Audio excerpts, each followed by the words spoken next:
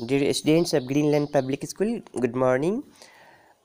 I'm trying to help you a little bit through online, which has been provided by Greenland online portal. I would like to teach physics of class 10th. The chapter's name is electricity. Charge. What is charge? The charge is a basic property which associates with matter which experiences a force when placed in an electromagnetic field. An electric charge has an electric field, and if the charge is moving, it also generates a magnetic field. The combination of the electric and magnetic field is called the electromagnetic field, and its interaction with charge is a source of electromagnetic force. The charge is denoted by Q. The SI unit of charge is Coulomb. It is denoted by symbol C.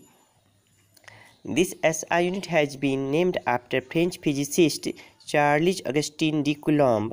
Other units of charges are elementary charge, Faraday, ampere hour. According to nature of charge, it is of two types: positive charge, negative charge. Proton of an atom contains positive charge. Electron of an atom contains negative charge. Neutron of an atom has no charge.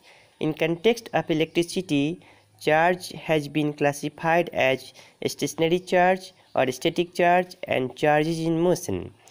Stationary charge or static charge. When charges are at rest, they are termed as stationary charge or static charge, and such electricity is called static electricity.